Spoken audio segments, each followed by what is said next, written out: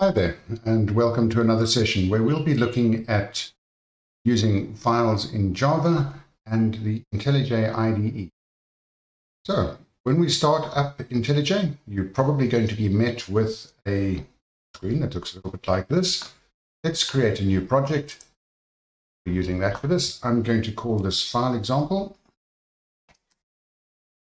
and just go with the defaults. So IntelliJ will go and create a dummy file for me, sort of a modified hello world type thing. We've got a main class, main.java, in the file main.java, and some basic hello and welcome, and a little for loop that prints out 5 numbers, which we're not going to use. So I'm going to go through and do that. And we're here. So, to work with files, Java uses a file object. I'll be creating one of those, file, and it's immediately telling me that it can't resolve this. Do I want to import the class? You can click on that if you want. This is accessible using the Alt and Enter key combination as well. And that works in NetBeans as well, those of you that file equals new file. And we now enter the path of our file, and you'll see that IntelliJ over here is prompting me that the type of data I need to include as a parameter in the constructor for this file object is the path of the file.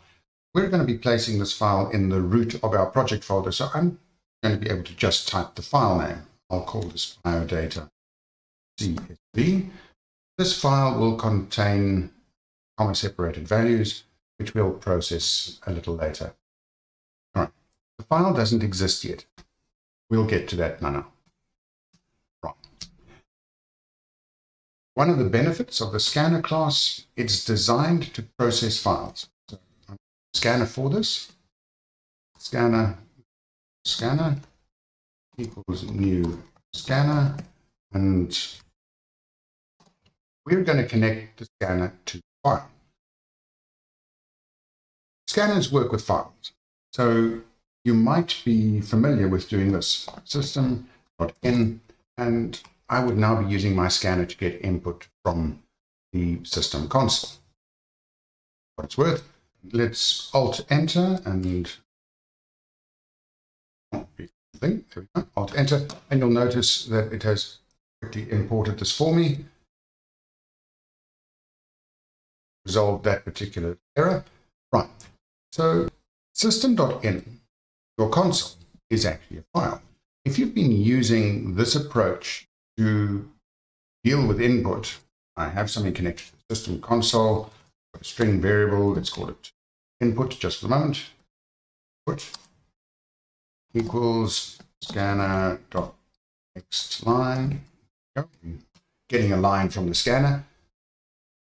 System.in, a file. I can replace that with a file that I've just created.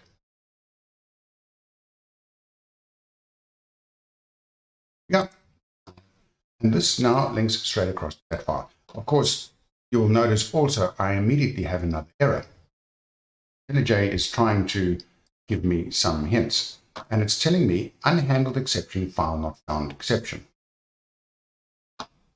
Very friendly program in many senses. So as I hover over this error, it's telling me add exception to method. There are 2 ways to do this. You can either have it add a throws line to the main method up top there, or you can have a try and catch. So enter, and here are our options. Add exception to method signature, which would do that, throws file not found exception. This basically defers the way the error is going to be handled. Now you're going to get a whole lot of error printed out when you run the program, because the file doesn't exist at this stage. Why it's throwing file not found. But if we actually want to handle the exception and do something sensible with it, we need to wrap this inside a try and catch. So let's go back, enter, and we're going to try and surround the try and catch. There's One of the nice things about using a really friendly system like IntelliJ here is it does some of the hard work for you. So what's it done? You'll notice my created a scanner, which is set to null. Right now, that's just a reference. It doesn't point to anything because it's null. And it's moved the actual assignment. I'm assigning my scanner to a file into this try block. There. That try block has its catch, where we have file not found exception, and it's creating a instance of a file not found exception, E. If I scroll up a little bit, there we go, you'll find it's also added java.io.file not found exception to input.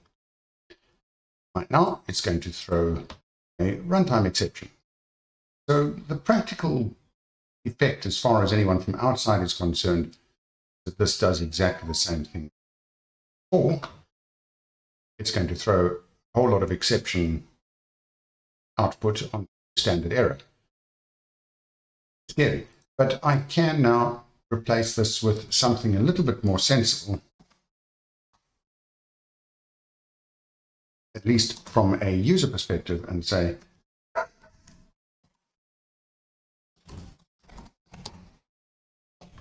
yeah, I could found. Right. We have a fully functioning program, and we can check to see whether this exception is going to work. If we run this program, fire it up at the top, telling me that input is never used. It's telling me that scanner is null, and it's getting to that point because it threw a exception. Notice the message over there, the file could not be found. It failed in a friendly way, but then we have the next thing for you. Right, let's get rid of that. We're going to process this file over here. But before we can process it, I suppose a file should exist. So I'm going to create a file in the project, and I want to be able to access this without having to type in the path. So I'm moving across to file EG over here. And we are going to right click, open the menu. Those of you using Apples will have to press Option and the button to open up this menu. I can create a new file, biodata. B. Yeah. And let's type something. So let's give and born a couple of days before Christmas.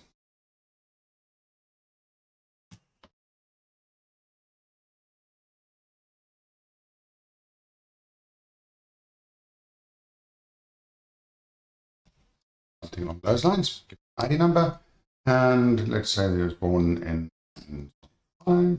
Right. So we've got a few different types of data that we're working with. I won't be worrying about that too much. Save this. But we can now read that line. Now read that exactly the way I would have before. I'm going to call line this time equals scanner dot next. There's only the one line in this file at the moment. So let's see what happened. System out. For those of you that want to learn the shortcuts, there is a nice little one. You can just hit S out and press tab. Look, complete for you.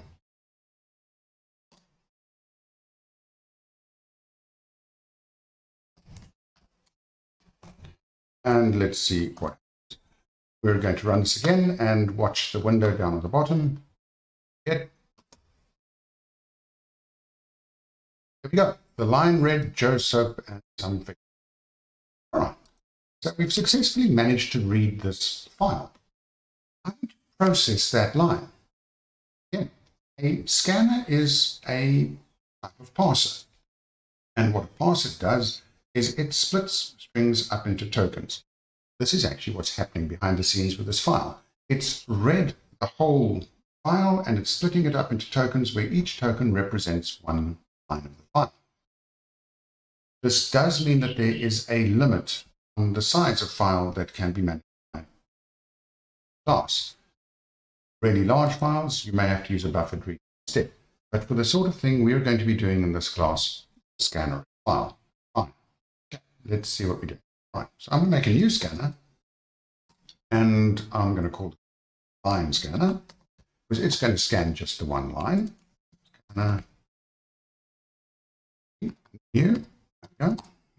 Scanner, and let's connect that to the line that I read in exactly the same way that I could connect to the file over there or to system.in when I was reading from the console. I'm now connecting to a line. And that means I can process that line in exactly the same way that I processed input from system.in. So, line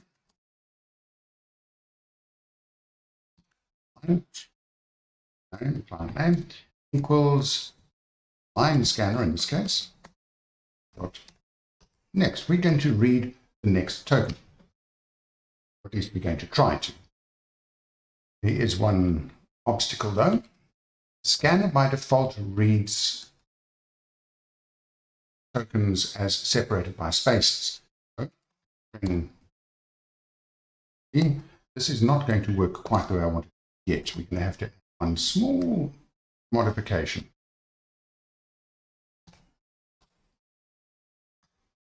But let's just get this out of the way first. String and B scan. Next. Oh.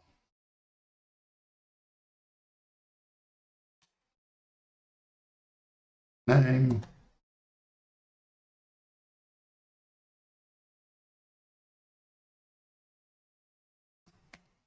Always spelling is important.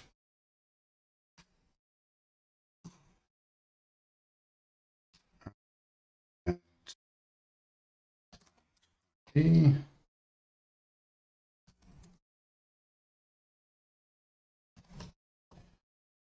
moment I'm using this spelling.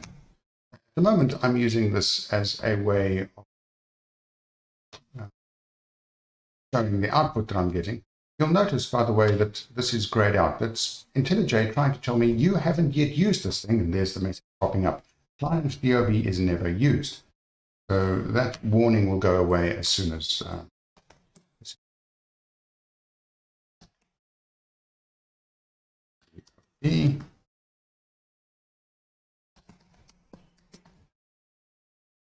yeah.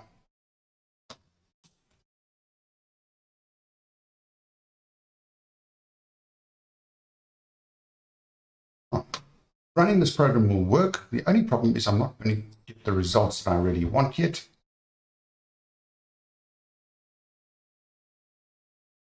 Right. No such exception. Where is our error? All right. I'm getting some problems. I actually don't have any commas. Rather, right now it's reading and it's separating things on spaces, and there are no spaces. If I were to change this file and if more spaces, then this would probably work. Okay. Yeah, so it's read things, and you'll notice it separated Joe from that, and I hasn't got the birth. We're working with comma separated values, so I'm going to restore the commas. Yeah. And we need to tell it that scanner must pass this and separate the tokens based on commas. To do that, we're going to add set one option in the scanner. So line scanner, use delimiter, there it is. And I'm going to tell it to use the comma as a delimiter. There's absolutely no reason why your delimiter has to be a single character. You can use a whole string if you want to. So, for example, a traditional Unix password file has been separated to columns like that. So now we have the reading code, splitting the line that I've read on the comma, which means I should get the screen below correct. Let's see. Yeah. So, name read, Joe Soap, client ID some other ID, and client date of birth. Support. Right. This is one line and it works. But what happens if I've got more than one line? I don't want to keep on repeating this stuff. This is where looping structures. The problem with files is you never actually know how big the file is. How many items are actually stored in the file? A lot. So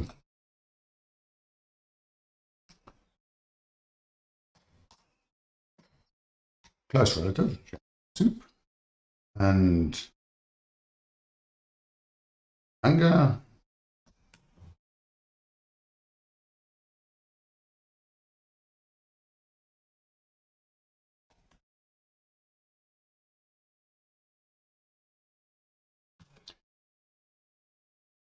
Right.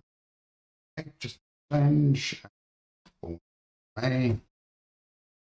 Oh, okay.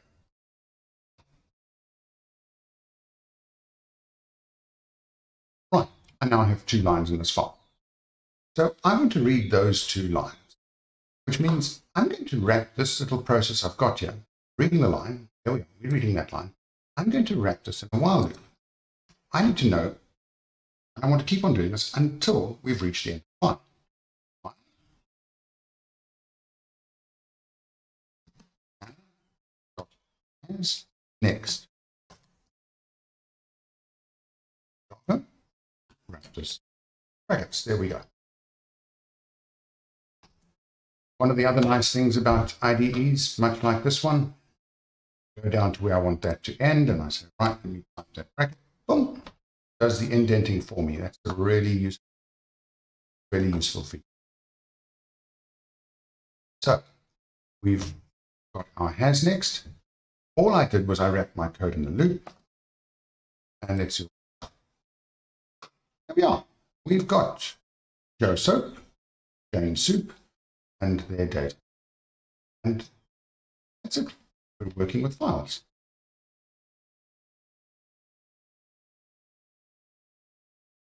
So I hope you found that useful. See you again next time.